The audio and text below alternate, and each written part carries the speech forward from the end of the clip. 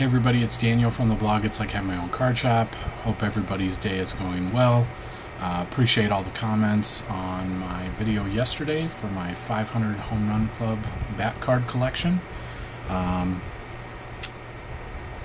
Today made a purchase at my LCS, and want to give a little bit of background on this. So when I was a kid,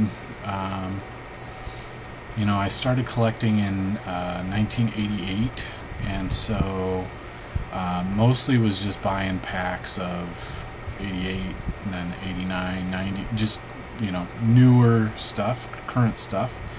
But one year, it must have been for my birthday, when I had gotten some cash. I'd gone to the card shop and actually purchased what for me was vintage, and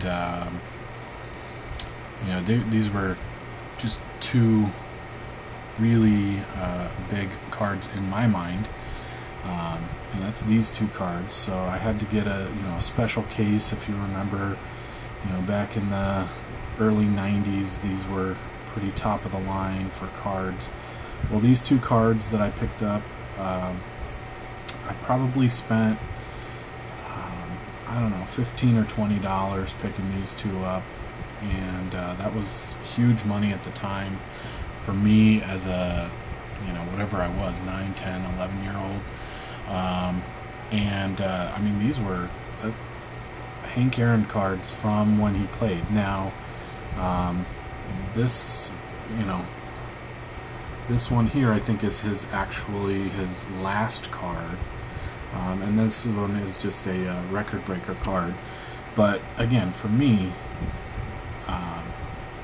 it was huge. It was a huge pickup. So I think that's kind of where it started with Hank Aaron. Just over the years, I've always liked Hank Aaron, and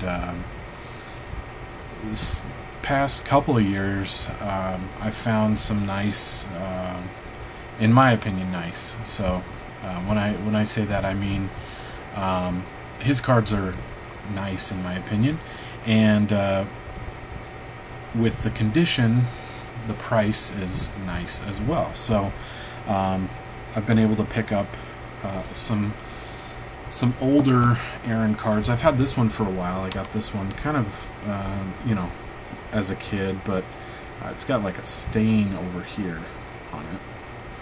But I've had that one for a long time. So it was those first two, then that one, and then within the last couple of years, I've picked up just a few here and there. Some of them I've been able to find, like these league leader cards.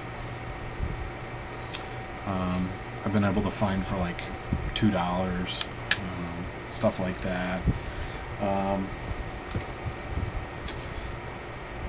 Picked this one up. I love the way the vintage looks in the magnetics.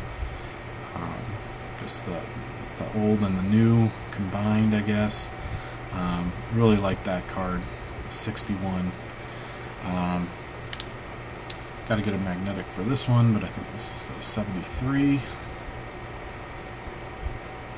And then just recently I had picked up this one, this Fence Busters, and again, it's beat up, but the price was right, and it's a vintage Hank Aaron, and you got Eddie Matthews there as well.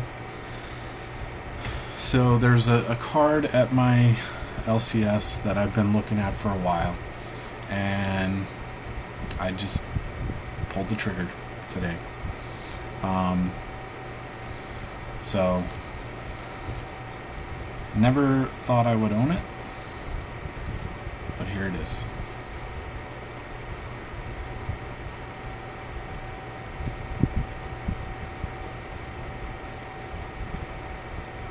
'54 Topps Hank Aaron rookie card.